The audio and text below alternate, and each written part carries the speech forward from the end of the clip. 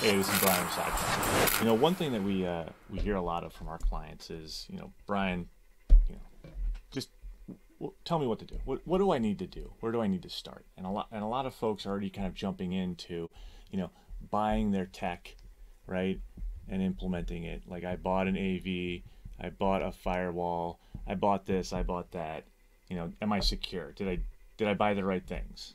And these are all really great, and you need to get to them, but they're also very tactical, right? I think our approach and what we're saying is start with some type of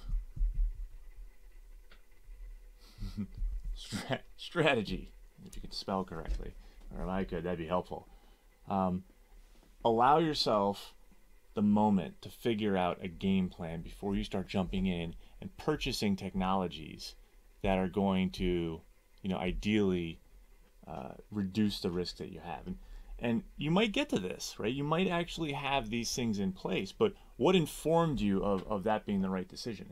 And, the area that I like to start with, right, is a set of standards. Now, I'm a fan of NIST, right, and the NIST CSF specifically. And within here, right, we have 108, used to be 98 controls that set up a really nice, well-organized, easy to understand set of controls. Identify, protect, detect, respond, and recover. And here we have 5 families that we can look across our controls and be able to figure out where we're good, where we're bad, where we need some work. Most people are just jumping right here. Right? How do you know if you're doing all the right things? How do you know if what you've purchased, or maybe even some type of processes that you've put in place, or heck, even gotten the right people, right? People, process, technology. Have you gotten the right people? Do you even know what it is you need to do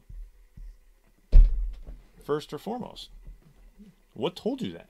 Well, if you back up a bit, take some time, build out around something that's a standard, something that's recognized. So we really like NIST. We like high trust for healthcare, but we like NIST for non-healthcare.